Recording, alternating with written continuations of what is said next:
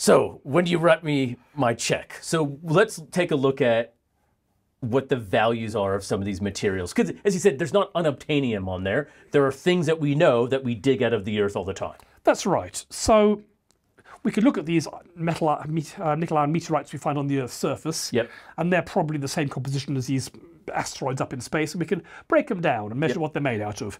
And it's basically 90% iron, 10% nickel, or 9% nickel, and then a trace amount of a million other things. So majority iron and nickel and a few other things. But I guess what we care about really is how much per kilogram that is. Yeah. So if you've got 1 kilogram of this metal iron meteorite stuff, it's got 900 grams of iron, and iron, I mean, these market prices are jumping up and down all the time. So these figures may be out of date by now, but it gives you a rough idea. Yeah. There's about 40 cents per kilogram at the time the slide was calculated. And that meant you got a whopping 36 cents for your... Doesn't seem like a lot, Paul. The nickel, there's less of it, it's only 9%, but it's worth a lot more. It's $11 per kilo, so that's actually worth nearly $1. Yeah. That's worth a lot more.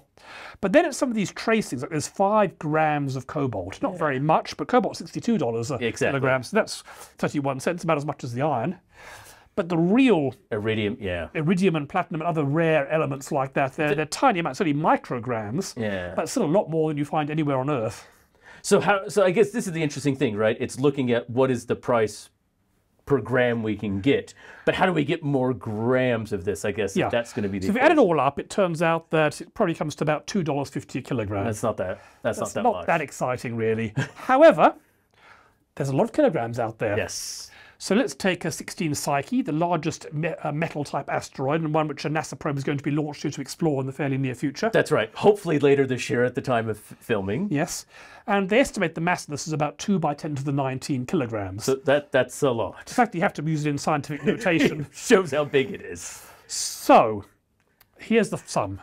It's only $2.50 a kilogram, but there's an awful lot of kilograms. So that's an awful lot of dollars. So 5 by 10 to the $19. Now that's a meaninglessly large number. Yeah. But to put it in perspective, the market capitalization of every company and every stock market in every country on Earth is about 10 to the $14. So this is essentially how much money the Earth has, if you were to think So about that means you could buy, if you get this back to Earth and sell it at market prices, of course if you got that back it would crash the price. Yeah. That would be enough to buy every company on Earth 500,000 times. Woohoo! So this is what's getting people's attention, right? Have I got your attention now? I'm sold. Where do we send our probe?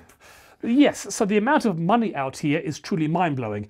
Even if you don't care about the money, just in terms of the raw materials. I mean, people think you're going to run out of raw materials on Earth, but just the iron in 16 Psyche is enough to supply the current rate of construction of the world for 10 million years. And things like nickel is obviously used in batteries and renewable energy as well, platinum and electronics, you name it. So the amount of resources out there is just mind-blowing.